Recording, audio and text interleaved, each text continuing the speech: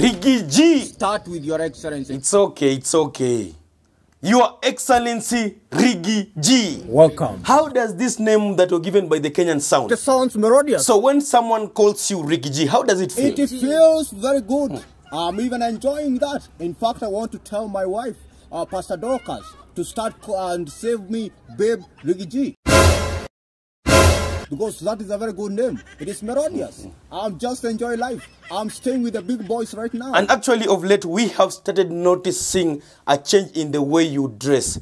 Mr. Riggy G, have you started hitting the gym? I said it very well. I am going to gym. The criminal justice system is over. I have to go to gym. I am going to rest when I am 50 kilograms.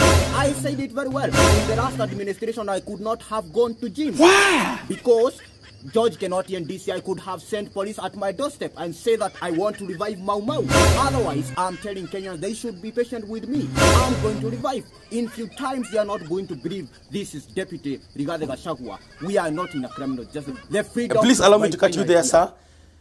Kenyans are really getting concerned because you made promises to them that when you take this government, life will be so easy for them. But it's almost just the way the other government run the country. What do you have to say about that? I first want to tell all Kenyans, thank you very much for waking up on 9th of August. They voted for I and William Ruto because they have to. By your mistress.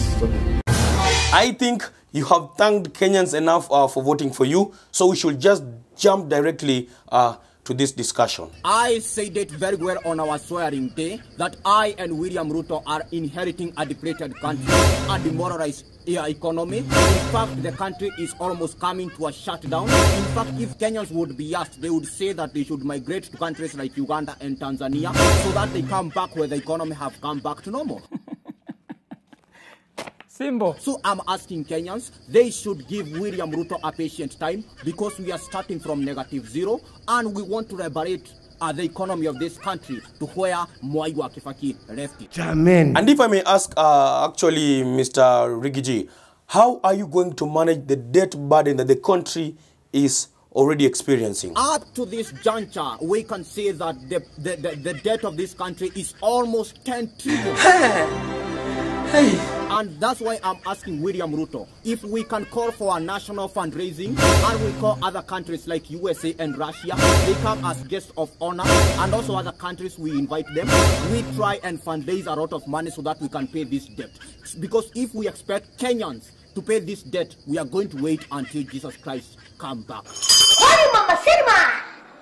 So, Mr. Riggy G, you want to tell Kenyans that you and your government, you are not actually going to borrow to manage this debt burden that the country is already experiencing? I have said repeatedly that I and William Ruto, we are very active men.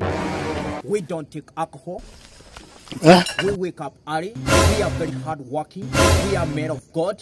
My wife is a bishop, and I have said this. William Ruto's wife, Mama Rachel, is a very prayerful woman. We believe in God, and we are going to respect every Kenyan, irrespective of where they come from. No deep state, no intimidation, criminal justice system. We are going to chase it away, and nobody is going to disrespect Kenyans because we are going to be men of integrity. Let us now talk briefly about Miguna. What about him? Are you actually going to allow him back to the country? William Ruto said it very clearly that once he gets to power, Miguna will be allowed to come back. But his steps must be watched very closely because we don't want to wake up the other day and we meet him at Uhuru Park swearing in Musea Kusimia.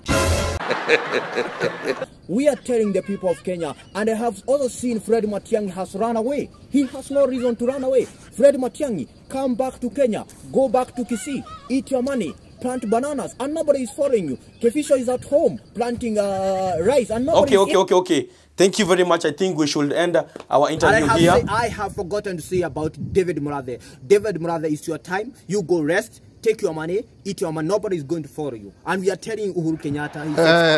Watch a story mingi hapa. And if I may ask, why do you keep attacking the former president, President Uhuru Kenyatta, and yet the campaign period is over and you got what you already wanted? But those are facts. Why do people keep wanting to run away from the truth?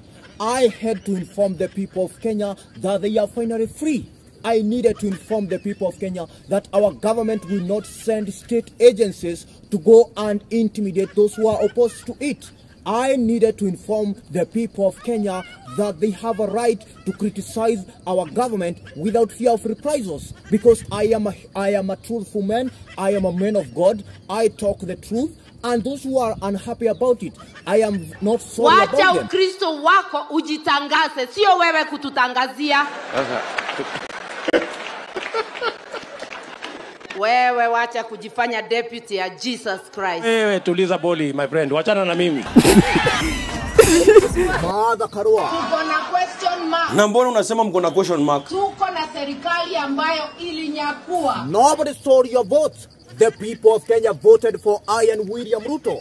We called you to come to Kenya Kwanza, but you are cheated by Uhuru Kenyatta. You followed Museya Kusimia. You smeared together. And I am not surprised to hear you say that, because they usually say in Kikuyu that Musera na Mukodo akodo kakotake. And I know you know that. You followed. You have started singing the same song that Raila Odinga has been singing all his life. You took a whole array of evidence at the Supreme Court. And the Supreme Court said it was hot air. What's wrong with these people of Kusimia?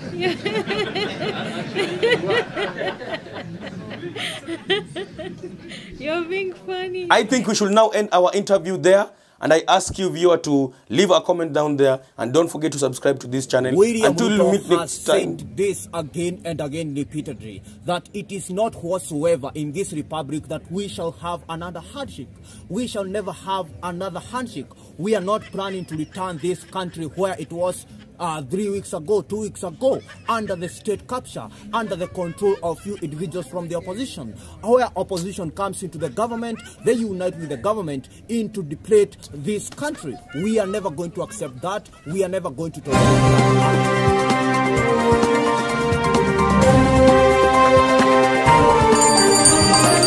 I have forgotten to say about David Murathe. David Murathe, it's your time. You go rest, take your money, eat your money. Nobody is going to follow you. And we are telling Uhuru Kenyatta. Will you keep quiet?